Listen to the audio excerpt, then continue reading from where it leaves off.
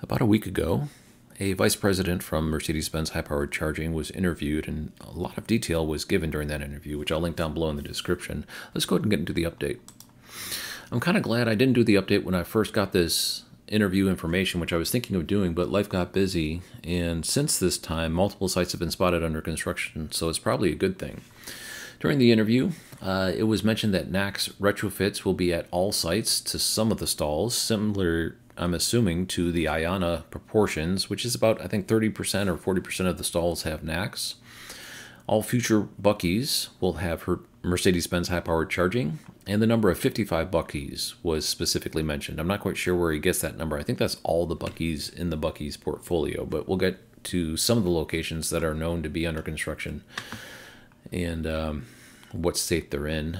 Simon Mall partnership was also mentioned, as well as the Starbucks starting on Interstate 5 in California and proceeding nationwide. So I-5 is not the length and breadth of that project. They're going to be going to other Starbucks locations throughout the country after they finish with I-5. The last bit of information here I found most interesting.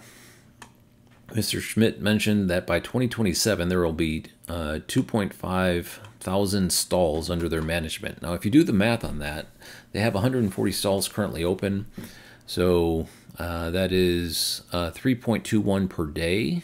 If you do 2 years worth of days, so that's about 2 stations per week. Now, that's much faster than they have been doing. They've only been doing about, I don't know, 10, 12 stations per year. So 1 station every 4 weeks or 3 weeks or something like that. So much faster increase. So I'm guessing up to this point it was just preparing the team in order for game day, and now they're getting ready to hit the field. This is what we currently have open. The first row is a phase 2 location, but you can see all the pricing is kind of right around the same at the low 50% or low 50 cents per kilowatt hour. Buc-ee's has a way of filtering their locations with the Mercedes-Benz high-powered charging, and likely this is going to be just about all the Buc-ee's after all is said and done, if the press releases are to be released or the information from the interview. PlugShare has a way of filtering Mercedes-Benz locations, so they're getting ready to be a large player in the CPO space. And this is the Texas Triangle, and I use this to look into PlugShare to see which one of these are spotted under construction, and a couple of them are. I'll get to that in just a second.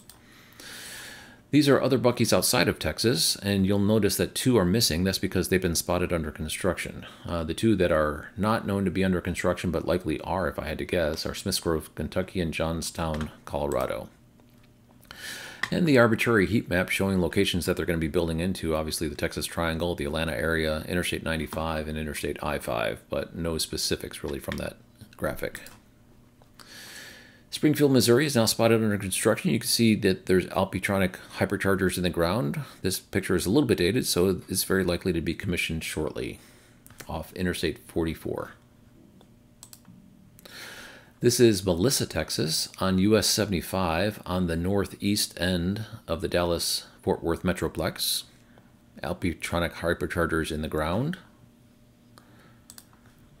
This is a permit which mentions 8 stalls for Alpitronic hyperchargers. It's on the northwest end of the Dallas Metroplex in a town called Denton, Texas, off Interstate I-35 East.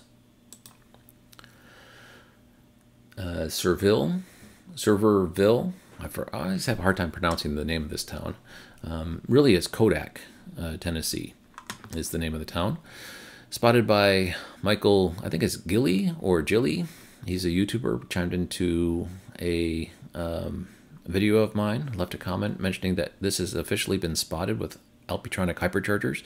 And we thought this was going to be phase 1, but it wasn't. But now we can officially confirm in phase 2 this is under construction.